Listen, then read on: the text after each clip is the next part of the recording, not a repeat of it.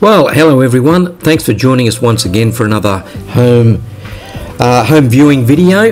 This time we're looking at two houses in the one video, and they're both in the La Valle residence complex. So one of them, the first one we're going to see, is the display home. Now that display home currently is not for sale.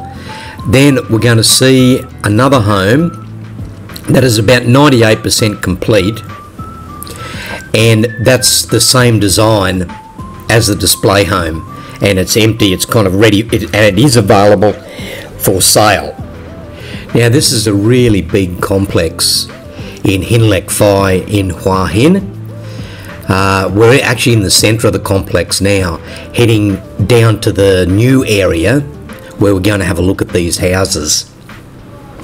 So it's a brand new part of the development.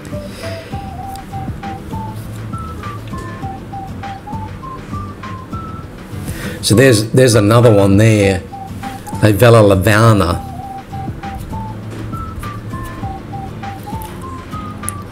So quite often there's homes available for sale in these other villages that are a part of the entire complex, but we're going down to La Vella residence this time.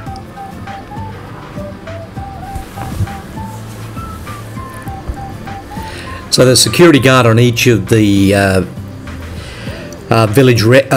village entries, 24 hours a day. So here we go here, La Vella residence, where these two homes are located. Now the designs are, as you can quite clearly see, the designs are all pretty much the same. Now that might not be your thing, but anyway, it is what it is. So all the same colour scheme and everything like that.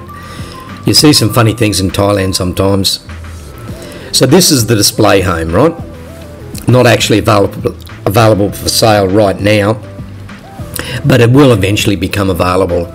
So they've just got it set out with furniture and so on, as they always do display homes. Little tiny kitchen. It's a funny thing because some of these villas here that are for sale have no kitchen whatsoever. The one we're going to have a look at after the display home does have a kitchen, but it's quite an interesting type of layout.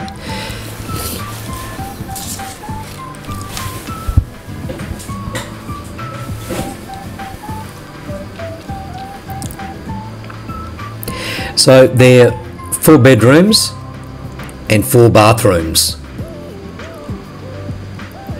Look, the standard of finish is pretty good. The quality of the building, the workmanship is quite good. There's nothing really wrong with it we could see. Staircase is well built, the railings are fine.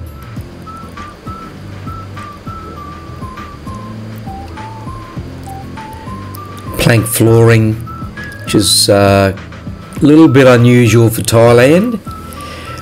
Usually it's ceramic tiles or tiles of some type, but this is the click flooring.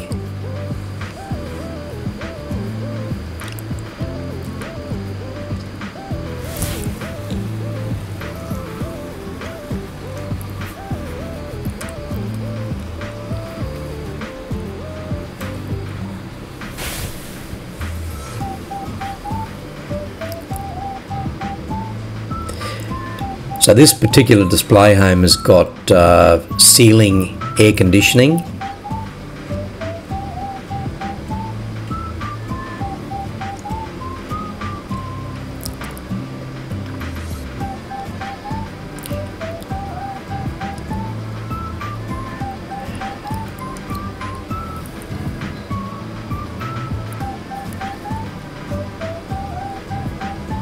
So just bear in mind this one you're looking at right now is a display home, not currently up for sale.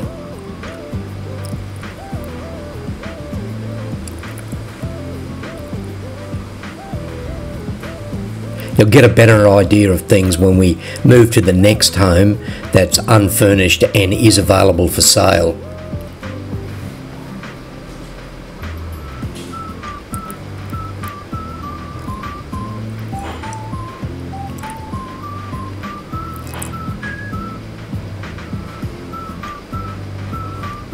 So as you can see, you can set these things up quite nicely.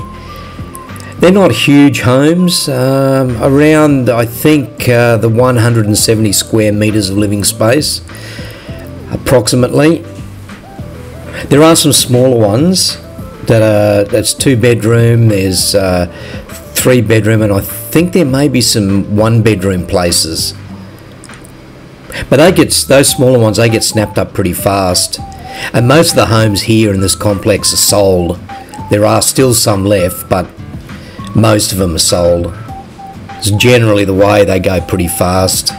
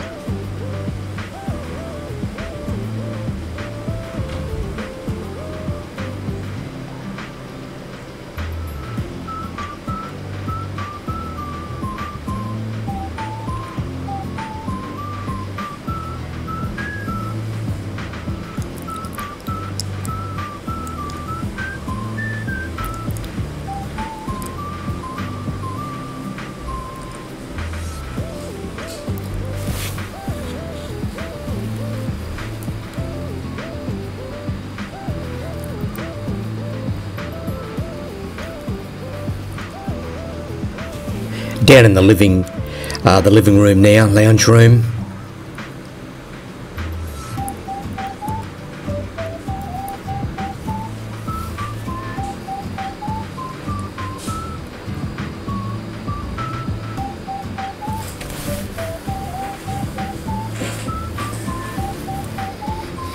That's the view of some of the your neighbours, the neighbours' houses. You can see it's quite nice. The complex is quite nice.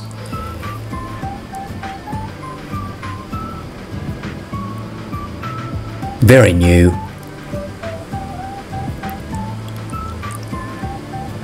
Alright, now we're heading round to the second home that actually is for sale. And this home is empty, there's no furniture in it. And I'll talk to you in more detail as we go along with this one, because there's some quite interesting things to remember here, or to take into account. So this one has got an asking price of about 5 million baht.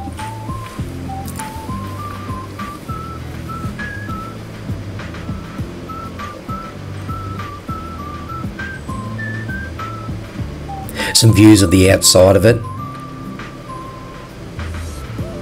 Again, almost identical to the display home.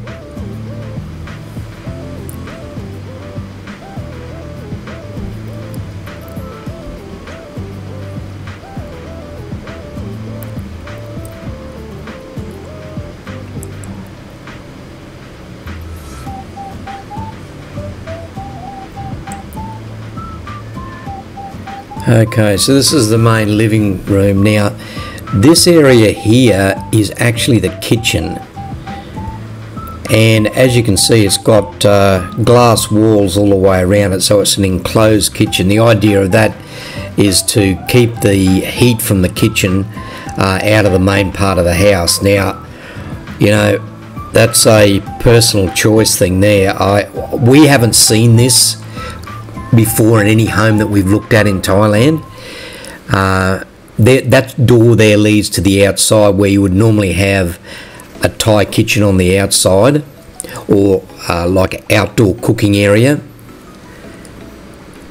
So this is the bathroom downstairs. This is not an ensuite. There's 4 bathrooms and 4 bedrooms in this place, but this particular bathroom is not an ensuite. It's just for use in the main part of the house.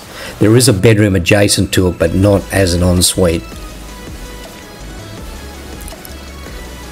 Okay, so there's a couple of, here we go with a couple of things you need to remember with this house we're looking at right now.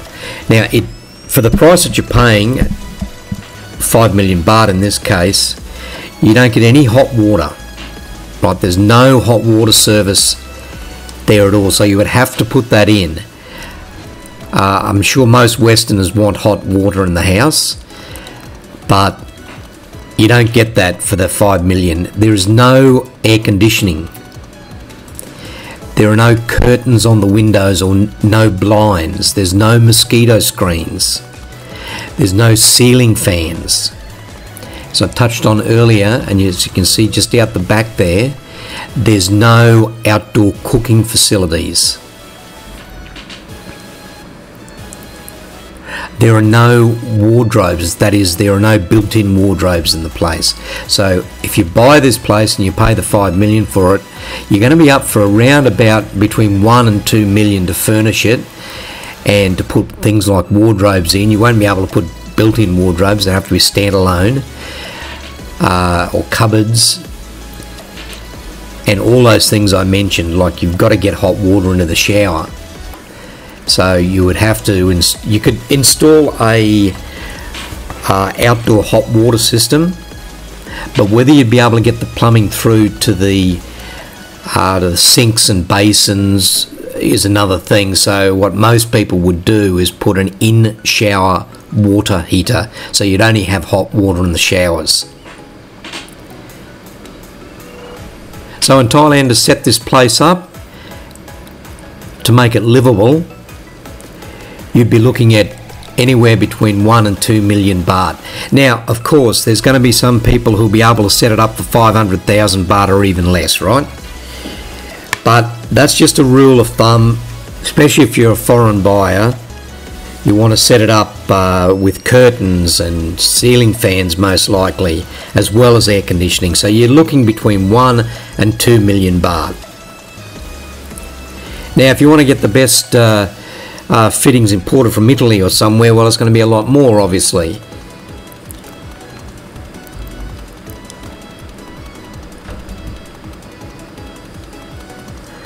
So at least the aluminium windows are in. That's a good thing.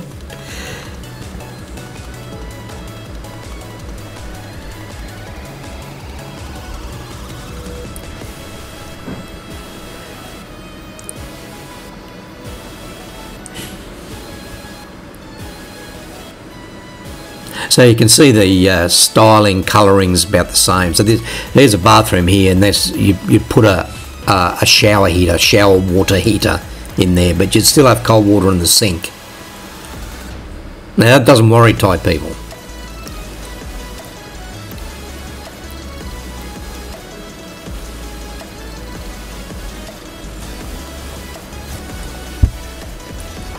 This is a main bedroom here with an ensuite.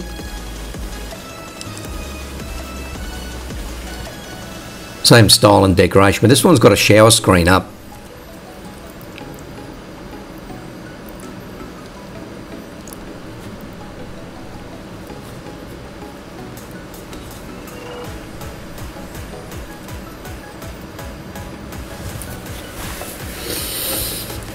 And a little balcony out the front there from the main bedroom.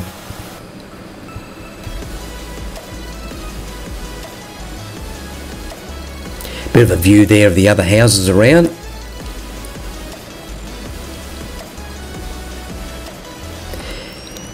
Now there is also a communal pool just outside the front. We'll get some footage of that in a minute. So it's only a very short walk from this particular house. There's a vacant block of land next door. I don't know if the developer owns that block of land or who in fact owns it, but they've put this tin divider up there on all the houses on this side of the street. The neighbour on the right side there has put some awnings around the house, which you can do. There's nothing stopping you from doing that. You can have a pet here. No problem with that. You can add solar panels if you want to. There's no restrictions on anything like that.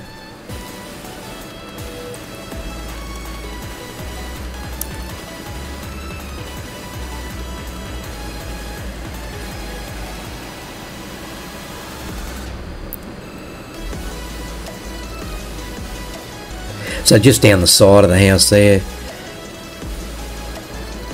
It wouldn't cost you too much to get a gardener to come in and do this if you didn't feel like doing it yourself, because it's hellishly hot doing gardening work, believe me, in Thailand.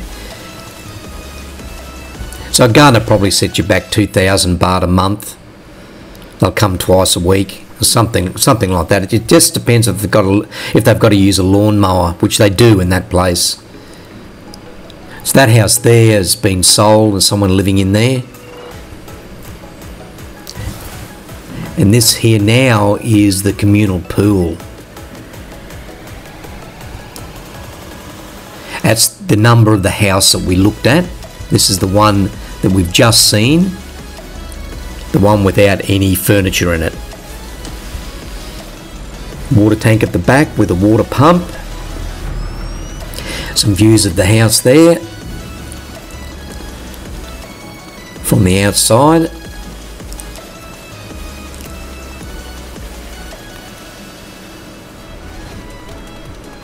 Okay, so here's the communal swimming pool, and there's a kids play area too, like a little park there. Really nice. It's only a small pool though. Potentially be a lot of people living here, but it's still nice. You can still come down here.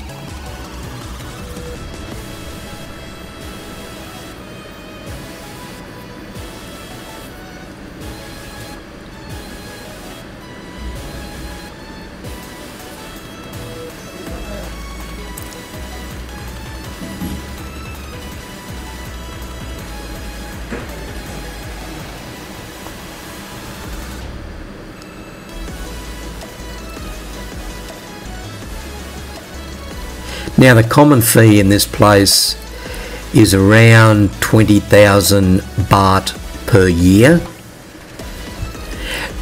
To the best of my knowledge, I have asked, there's no other annual fees, just that common fee of about 20,000 baht a year. Now that varies depending on the size of the land the house is on, but that particular one is roughly 20,000 baht a year.